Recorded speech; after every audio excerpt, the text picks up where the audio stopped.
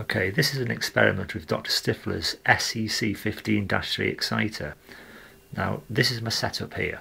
It's a bit of a mess, but there's method in my madness.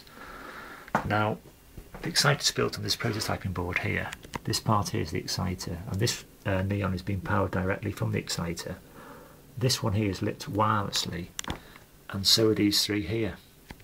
Now, the way I'm doing it is I'm spurring off the 22 microhenry choke and taking that to this aluminium tray, and I have another metal object on the tray, but it's insulated. This is insulation, this thing here, so it's not actually touching the tray. And then that lead from that object goes to a 10 microhenry choke, and then into a 22 microhenry choke, and then into an Abramenko plug, and then into a neon. And then this can be daisy chained in a big daisy chain, which I've done here.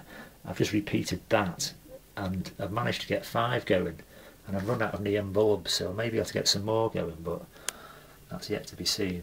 But I mean, the brightness can be increased as well by adding an earth ground. If I take an earth ground from the sink to this point here on the sec exciter to neon, one of the legs of the neon, they light up brighter.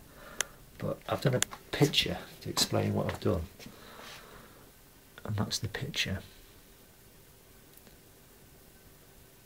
I'll freeze frame that on a bit so you can see what's going on.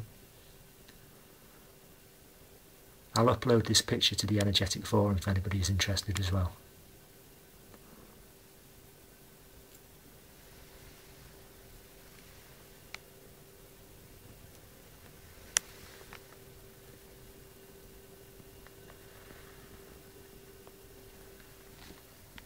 That's all I have for now. Thanks for watching.